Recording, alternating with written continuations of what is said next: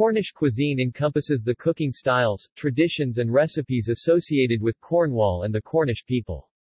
It has been heavily influenced by the geography of the county as well as its social history.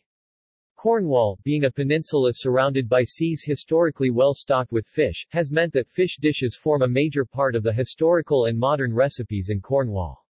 The fishing industry has played a major part in the economy of the county. The iconic dish of Cornwall, the pasty, has its roots in another historical industry within the county, this being mining. Cornwall has influenced and been influenced by other British cuisine, as well as having similarities with the cuisine of its neighbour in southwest England, Devon. Certain Cornish food dishes have been granted protected geographical status under EU law, ensuring that they can only be labelled and marketed as Cornish, if they are produced and mainly sourced within Cornwall. The Cornwall Food and Drink Festival promotes Cornish cuisine and produce. A major theme is the use of game foods as well as fish. A number of high-profile Cornish restaurants and hotels use game as part of their menu. This is highlighted at the Cornwall Food and Drink Festival by the Magnificent Seven dinner, put on by 7 of the best chefs in Cornwall. Larger commercial producers of characteristically Cornish products include the bakers, famously Warren's Bakery, and the creameries Davidstow Creamery and A.E. Rada and Son of Scourier. Dishes. Cornwall has a strong culinary heritage. Surrounded on 3 sides by the sea amid fertile fishing grounds, Cornwall naturally has fresh seafood readily available. Newlyn is the largest fishing port in the UK by value of fish landed. Traditional dishes in the Lizard Peninsula are described in a pamphlet published in 1980. These include breakfast of dirty milk, bread and milk with tea or cocoa, pasties made of pastry, swede, potatoes, beef and onion, boiled beef, squab pie of apples, onions and salt pork, scrawled pilchards grilled over the fire on an iron plate, and heavy cake. Cornish food and drink was promoted in the Houses of Parliament in April 2009 following intervention from Mark Prisk MP, then Shadow Minister for Cornwall, as part of the Commons' plans for a Southwest Regional Food Week. Fish dishes. Television chef Rick Stein has long operated a fish restaurant in Padstow, and in 2006 Jamie Oliver opened his second restaurant, 15 Cornwall, in Watergate Bay near Newquay. Master chef host and founder of Smith's of Smithfield John Turode purchased Sainers in Perranporth in 2007. Nathan Outlaw opened a 2 Michelin star fish restaurant at Rock, which then transferred to Port Isaac. One famous local fish dish is stargazy pie, a fish-based pie in which the heads of the fish stick through the pie crust, as though stargazing. The pie is cooked as part of traditional celebrations for Tom Bawcock's Eve. Pasties. Cornwall is perhaps best known though for its pasties, a savory baked dish made from pastry. Today's pasties usually contain a filling of beef steak, onion, potato and swede with salt and white pepper, but historically pasties had a variety of different fillings. Termit, tates and mate, i.e. swede, potatoes and meat, describes a filling once very common. For instance, the licky pasty contained mostly leeks, and the herb pasty contained watercress, parsley, and shallots. Pasties are often locally referred to as oggies. Historically, pasties were also often made with sweet fillings such as jam, apple and blackberry, plums or cherries. The Pasty Shop and West Cornwall Pasty are among the Cornish chains that have popularized traditional oggies around the UK. Meat pies. Squab pie is a traditional dish from southwest England, with early records showing it was commonly eaten in Cornwall, Devon and Gloucestershire. Although the name suggests it should contain squab, young domestic pigeon, it in fact contains mutton and apples. The pie has become popular around the world, though outside southwest England, it generally does contain pigeon. In recent times Ginster's Bakery has become a large-scale producer of meat pies. Dairy products. The wet climate and relatively poor soil of Cornwall make it unsuitable for growing many arable crops. However, it is ideal for growing the rich grass required for dairying, leading to the production of Cornwall's other famous export, clotted cream. This forms the basis for many local specialities including Cornish fudge and Cornish ice cream. Cornish clotted cream is protected under EU law, and cannot be made anywhere else. Its principal manufacturer is Rada, based at Scourier. Clotted cream is a principal ingredient of a Cornish cream tea. Cheese. See also List of Cornish cheeses. In 2004 there were nearly 60 varieties of cheese produced in Cornwall, and Cornish cheeses have won many awards. Davidstow Cheddar and Cathedral City Cheddar cheeses are produced at Davidstow by Dairy Crest, using water ultimately from St. David's Holy Well, next to the parish church. St. Earth was the site of a large creamery operated by United Dairies. This was responsible for processing a large quantity of milk produced in Penwith. Cornish Blue is a cheese made by the Cornish Cheese Company at Upton Cross and was recognized in December 2010 as the winning cheese in the World Cheese Awards.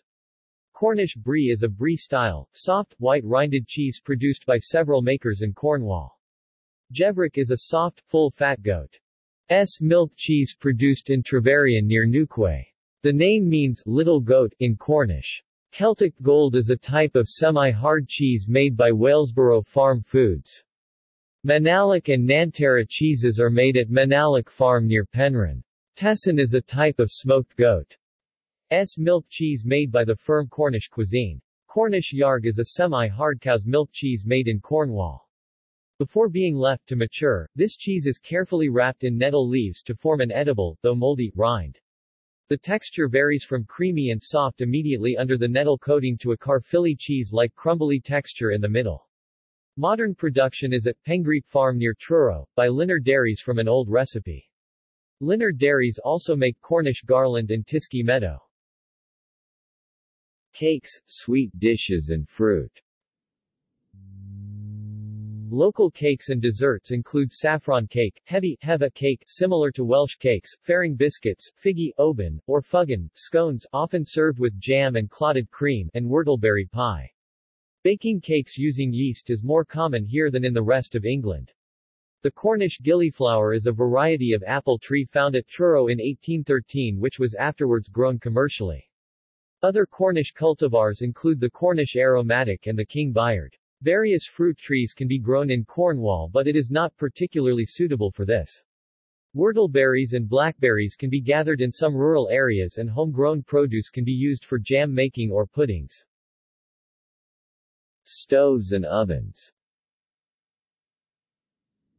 The Cornish stove, commonly known as the slab, was found in most kitchens in West Cornwall. These stoves were supplied by a number of foundries in the district and were made of cast iron with brass knobs.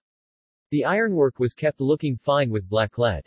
The foundries included Sarah, Jenkins and Barnacote of Camborne, Tippett, Terrell and Rogers of Redruth, Luke's of St. Ives, Hills and Radmore and Dart at Truro, Roberts's at Praise, and Toys and Williams's at Helston. The doors to the firebox were either closed to heat the oven, or open to provide a cheerful fire. Above the oven and firebox was the hot plate and some stoves had a built-in boiler to supply hot water. Once a week the blackleading would be renewed and the brasswork would be polished. The exhibits of the St. Ives Museum include a reconstruction of a traditional Cornish kitchen. A clome oven, or clome oven, is a type of masonry oven. It has a removable door made of clay or alternatively a cast iron door, and was a standard fitting for most kitchen fireplaces in Cornwall and Devon. The oven would be built into the side of the chimney breast, often appearing as a round bulge in the chimney. This bulge consisted of the masonry surrounding the oven, and was intended to be dismantled should the oven ever need to be replaced. During installation, they are surrounded by packed clay to prevent the actual oven cracking. As cast iron range cookers were brought into common use, it became standard practice to build a dividing wall to split the fireplace into two separate fireplaces, thus allowing access to the clome oven, as well as providing a space of the correct dimensions to fit a Cornish stove or similar. Bricks were the most common building material for this task, since the installation of a Cornish stove required a brick flue to be built up the back of the fireplace. Many clome ovens were preserved in situ in this way. When large parts of Lanhydric House were destroyed by fire in 1881, a new kitchen block was built next to the old house. It was unusual for a large Victorian kitchen to be housed in a new building like this. The house has been a National Trust property since 1953 and is open to visitors. Alcoholic beverages. There are many types of beers brewed in Cornwall. Those produced by Sharp's Brewery, Skinner's Brewery and St. Austell Brewery are the best known, including stouts, ales and other beer types. There is some small-scale production of wine, mead and cider. Spingo, meaning strong beer in Old English, is a generic name for a collection of beers brewed solely in the brewery of the Blue Anchor Inn in Coinage Hall Street, Helston. Cider was traditionally made for farm workers, but Cornwall is not particularly suited to apple growing. Healy's Cornish Cider Farm near Truro brews and sells its own cider, brandy and country fruit wine produced on site. There are currently, at least 12 cider producers in Cornwall. Overseas Australia. Cornish food, like the Cornish pasty, is still popular amongst the Cornish Australian communities. Former Premier of South Australia Don Dunstan once took part in a pasty-making contest. Swanky beer and saffron cake were very popular in the past and have been revitalized by Kernuic Lowender and the Cornish associations. In the 1880s, Henry Madron Lego, whose parents came from St. Just, Cornwall, began making vinegar, pickles, sauces, cordials and other grocery goods based on his mother's traditional recipes. His company, now known as Legos, is wrongly believed by many to be Italian. A boutique brewery operation in South Australia, Copper Coast Wines, produces traditional Cornish swanky beer, a bottle-conditioned beer, for the biennial Copper Coast region Kernuic Lowender Cornish Festival, held in May in alternate, odd-numbered, years. The name, swanky beer, appears to refer to a Cornish home brew. During the 19th century, many Cornish miners emigrated to the Copper Triangle region of South Australia to work in the copper mines at Moonta. They brought local traditions, such as Cornish pasties and home-brewed beer they termed swanky beer, which was brewed from ingredients including malted barley, hops, yeast, brown sugar, ginger, raisins and soft rainwater. It was put into beer bottles with the tops tied down with twine and stored in the coolest place in the house until ready. It was served on festive occasions, such as Easter, Midwinter's Night, Bonfire Night, and Christmas. United States. Some aspects of Cornish American cuisine are derived from Cornwall. At Mineral Point, Wisconsin, it is claimed that authentic Cornish food, such as pasties and figihabin, are served and Cornish pasties are sold at ex-Cornish mining towns in America. The city of Grass Valley, California, holds St. Piran's Day celebrations every year, which along with carol singing, includes a flag-raising ceremony, games involving the Cornish pasty, and Cornish wrestling competitions. Mexico. In the state of Hidalgo in central Mexico, a local specialty originates from the Cornish pasty, called pastes, which was introduced by miners and workers from Cornwall who were contracted in the silver mining towns of Mineral del Monte and Pachuca. The majority of migrants to this region came from what is now known as the Cornish Central Mining District of Camborne and Redruth. See also Meadery. References. Further reading.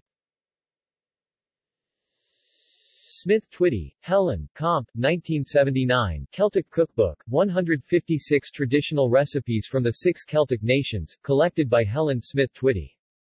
Talibant, Dyft, Y. Lolfa ISBN 0-90486450-2.